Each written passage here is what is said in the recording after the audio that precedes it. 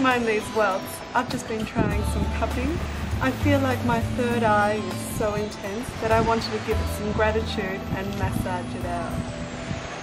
Well, I'm here in Thailand and it feels like every cell of my body is on fire. It's like my cells are having an orgy.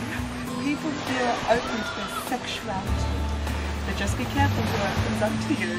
You don't want any surprises.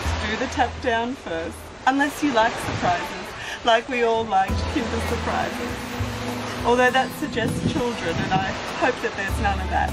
So adult surprises. Consented adult surprises.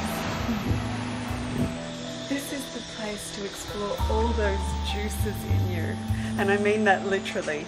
Every single body fluid in you will be flowing.